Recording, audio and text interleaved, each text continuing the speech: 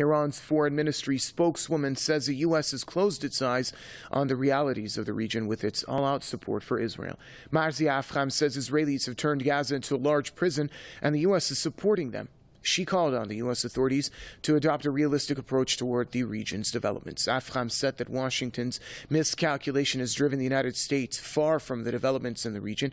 The Iranian official further said that Tehran has used all its capacities to support the people of Gaza, adding that Iran is in constant contact with Egypt to dispatch aid to the besieged Palestinian territory.